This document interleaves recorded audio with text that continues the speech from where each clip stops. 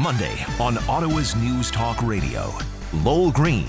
I don't think a lot of people understand how dangerous measles can be. Do you know that in 2012, 122,000 people around the world died from measles? I had a call today on CFRA from a woman who was almost deafened because of measles. My wife's grandmother's sister died from measles. Listen, the time has come when parents should not be allowed to say no to vaccination, with rare medical exceptions. What do you think? Rick Gibbons. Join us Monday for the Lunch Bunch as we bring you opinions and insights on the weekend's headlines.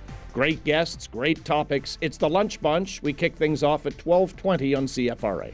News makes great talk on 580 CFRA.